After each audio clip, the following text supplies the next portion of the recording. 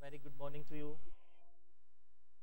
So, before I start with my introduction and with my presentation, let's discuss something about the recent facts and the recent attacks.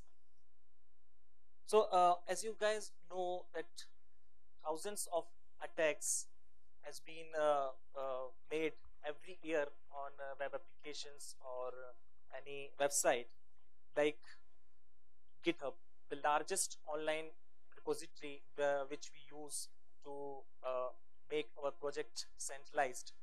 So last year, GitHub was attacked by DDoS, denial of service attack.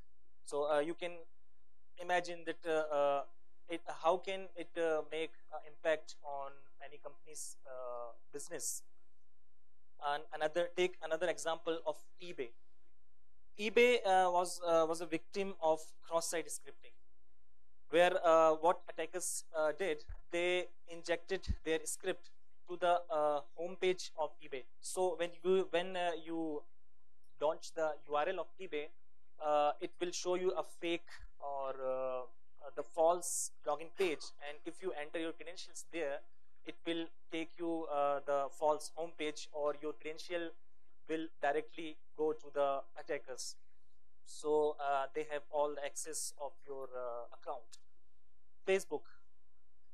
Facebook organize bug bounty program every year, where they elect penetration tester or ethical hacker to find any vulnerability in their application.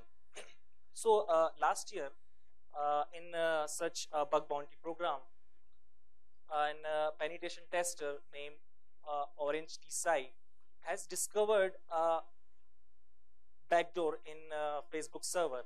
And the most interesting thing is that that backdoor backdoor has already placed by another attacker, and with the code which can exploit the uh, critical information of Facebook staff. So these kind of attacks can make a big impact of any website's business. So guys, I am Sarvesh. I am from Unfatech, Noida. I have been working in testing domain, especially in automation testing, from last 2 years. So you all must have a brief idea about the security testing. What are the security concerns, and how we do perform security testing manually.